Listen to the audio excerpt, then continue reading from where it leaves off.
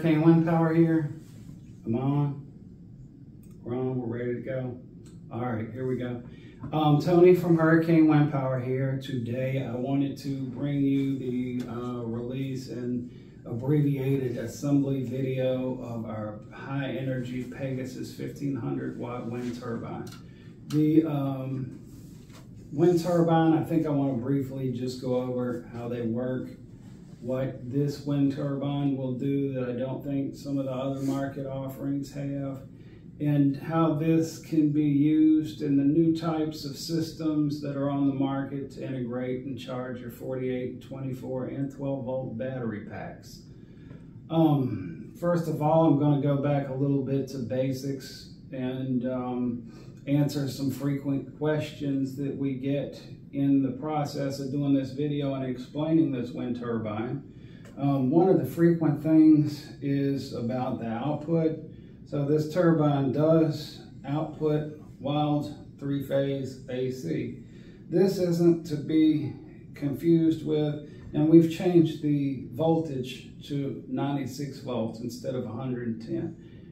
There's no real difference. It is just fractional. However, when we put 110 volts on a wind turbine, sometimes folks think that, especially when it says AC, that they can possibly hook this up to the electrical grid. And that is not so. Wild three-phase AC, you're able to run that a little bit farther with lighter gauge wire. Also, when you get to the termination point, this goes on a three-phase rectifier, which changes the output to DC. And everybody knows, or should know, or maybe they don't know. If you don't know, I'm glad to be enlightening here that, that's what type of power goes to your battery bank. So wild three-phase AC, the frequency is variable in that it changes with the pitch of the wind. When the wind raises and you have higher RPM versus lower RPM, the frequency in terms of hertz or cycles per minute is going to change. So, when you get into grid ties and inverters that backfeed the grid, the hertz remains stable. That's one of the reasons that you can't do that and just hook up the 3 wires to the wind turbine. Something else that I wanted to talk to about briefly, it's getting wind season in terms of if you're going to put something up before winter time, it's time to do that. Part of why I mentioned in my last video, spinal lesion, COVID, working in the shop building wind turbines, not a good look for me these days. We have taken a lot of what we have done and learned over the years and moved that into the other manufacturer who is now building our turbines. The gist is that frees me up to do more with design in our larger solar installs, which we do a lot of. Wind is still a good power source for some folks, depending, even in 2024, depending on where you're at. If wind power, if it were an algebraic function, it would be, we've got linear power curves. This is an exponential power curve. So, I'm not getting out Whiteboard Tuesday. We're not doing that. It would go up and then it would all of a sudden shoot up. So, which is to say, this is a 1500 watt wind turbine. So, I know off the top of my head, on a 1000 watt wind turbine at 18 miles an hour, you're going to get probably around 400 watts. When we go up to the last 6 miles per hour on the curve, you end up getting your last 600 watts. So that's where your exponential power goes in, which is part of why when I see some folks rating things at 30, 40, 50, 60, 70 miles an hour, it is not an apples to apples comparison, and it's not a real world explanation or expectation of what a wind turbine will do. Secondly, maybe thirdly by this point, part of the delay in what we have done is understanding that this isn't, I've been doing this since 2008, and we are not in the same market we have in the past. And more often than not, customers may or may not be using lithium iron LiFePO 4 batteries, battery packs, expensive batteries with expensive BMS systems in those. Now, understanding that a battery management system in a lithium iron phosphate battery, it disconnects. So when we take one of our old sealed AGM batteries and we put a voltmeter on there, invariably, we're almost always going to get a reading unless something catastrophic has happened. In a wind turbine, it's important to understand that there's two primary ways that this thing slows down and doesn't fly apart. In the first way, you have a load from a battery or a grid tie inverter. Not a lot of that stuff UL listed on the market, but just for the sake of discussion, that load stays on the rectifier, that loads up the wind turbine, and it causes some resistance. In a lot of my old videos where I would manually drive things with a drill, which I'm not going to do in 2024, you notice, one of the first things that you notice when you drive into a permanent magnet alternator, or at least a good one, it should be smooth. You should see, it should be smooth. There should be that free feeling. You shouldn't get a lot of thump, thump, thump, thump, thump when you're turning it if it's a decently made generator. Matter of fact, in 2024, only stuff that's made pretty terrible should you feel anything except a slight resistance. This is a radial motor. A radial motor or generator is, as you can see, there is a stator and there is a rotor inside this. So you have a magnet inside, which is always going to be pulling away from an electrical steel stator core. So there, you got heavy magnets in there. There should be some resistance, but you shouldn't get any of this stuff like you're riding on bicycle spokes, but somebody took the rim off the bicycle. So the gist is, where I was going with that, lithium batteries and the way the motor works is when you drive torque into the motor, everything's going to feel free until the voltage in the stator core exceeds what is in your battery bank. When you do that, you're going to see this whole loading effect, not unlike a motor or motor mounts in a car. When there is load, it wants to twist. And that's where having this heavy steel casting in a heavy structural steel, well-built tower with proper guy wires and a proper amount of cement and all that stuff comes into play. The loading effect on a lithium iron phosphate battery can go away. There is a normally closed circuit that when it's closed, if we put a multimeter on there, we're going to get voltage. When the BMS detects it's too hot, it's too cold, the cells need to be equalized. If there's anything wrong with that battery, it will disconnect. And some of the initial thinking that I had would be that we dump 0.2 of a volt higher than bulk charging on solar. And that will keep us from turning off the BMS with overcharging of the battery. That's just one of many conditions that you may encounter, which is to say, I believe, and part of the reason, and what I'm trying to explain is the reason we have not put this turbine on the market earlier is we actually do some testing, make sure everything is safe before we get this out to the public. For liability's sake, what I've learned over the years is if people can do something wrong, you just have to make the assumption that that's what's going to happen, and we do that. In this instance, what I am suggesting is if you're running a 48 volt lithium iron phosphate battery, what we use and what we recommend is our high energy 1500 watt turbine.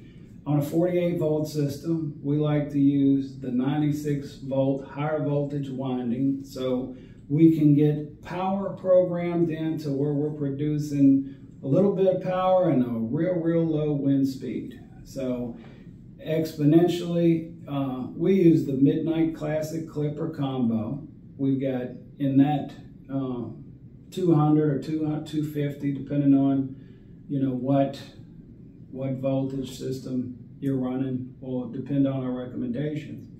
But there are 16 spots in that power curve where we can incrementally add resistance to match the same exponential mathematical power curve that wind produces. It's in this manner which people need to understand, and I've said it in videos for years. Wind power production isn't a track meet, it's a marathon. And what I mean by that is how many kilowatt hours do you produce over time? I have looked at video, I don't look at YouTube video, and if some of this information I'm providing has been addressed by other people, so be it. I haven't seen some of these issues that I'm bringing up and discussing today discussed anywhere. And as a matter of fact, I've called some major manufacturers, and on tech support, what the things we're talking about today are either an afterthought or I'm getting a, oh yeah, that type of thing. Anyway, if you use our Midnight Clipper Classic combo with the high energy wind turbine, that acts as an intermediary, and there's no way that high voltage can go through to the battery.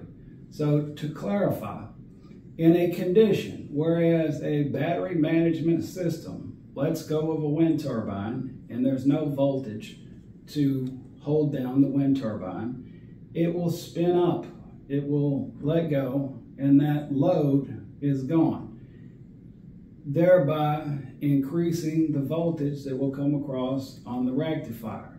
So if whatever condition in a battery management system in a lithium iron phosphate battery corrects itself, or if it cuts out overnight because it's cold, and then around noon it heats up to where the condition is corrected, if that BMS battery management system reconnects the battery and there's 200 open DC volts coming across the system, things are going to end up bad for your expensive lithium iron phosphate battery system that you may have paid $20,000 for.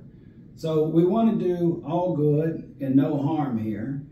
And that's where we're at. Now, I mean, there's some other circuits, diversion load-wise, that we may be implementing to protect for that condition. But, for me, after being in this almost, at least starting as a hobbyist, we're coming up on 20 years. And for me, the protection of the battery system plus the fact that we are trying to make kilowatt hour production over time, and this charge controller will allow us to program in the wind MPPT. The test results I've seen over the years with a setup like that, in terms of continuous kilowatt hour production over time, I'm just going to throw a number to it. You can produce 2 to 3 times as many kilowatt hours as you do with a turbine where you have a condition where the voltage goes up, up, up, up. It hits a cut-in point. There is a load applied to the battery or to the turbine from the battery. Then the turbine produces power for a moment or two, and then the load is too much. It pulls the turbine below the cut-in point, and then it takes 20 to 30 seconds for it to achieve RPM to where we're generating power again. So, you know, when you're looking at the cost of a diversion load controller versus an MPPT controller, I get it. I totally get that. And I totally get that when we're looking at overvoltage protection and clipping devices, that many of you either don't think that's necessary or not so much as don't think that it's necessary. You know, you look at the price of that part and start looking for other alternatives to do that. And if you're able to do everything and meet all the concepts that I'm saying, I mean, I can't warranty that, but possibly you can do that. I have not really found anything that will, if that controller goes offline, there's a third layer of protection. It's got a potentiometer chip in there that clips at a specified voltage. Other turbines or diversion load over voltage devices are generally just diversion load devices that open and close relays. So, you know, and to an extent, that's what the other product I was discussing does too, but there's other levels of protection. So, if I haven't bored you to death completely, I'm going to briefly just go over how simple it is to put this turbine together. And that's all we're going to do today. And I appreciate your patience, and I hope that we have clarified some of the issues at hand regarding small wind turbines. This one is rated at 24.6 miles per hour. The CE ROHS listings are here. The yaw bearing is internal. The slip rings are internal. And this turbine is engineered, I would expect 10 to 20 years of use out of this thing if used properly. The sealed bearings and sealed generator, it's very important as far as longevity goes. And secondary to this, the blade system on this turbine, which you'll be seeing in a few minutes, is sometimes you'll see turbines that open up and furl.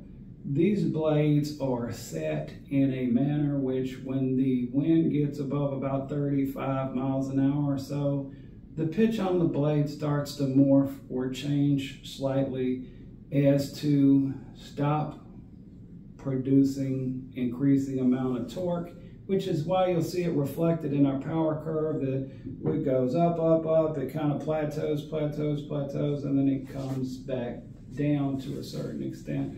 So there is a secondary braking mechanism built into this turbine when you see that. A lot of wind turbines don't have, which is why this turbine has and carries the European CE and other listings to denote safety. That's about all for you. I will discuss this parts list here in just a second. We're going to reset, pick up the camera and bring it over here and show you a few parts. And be back with you in just a moment.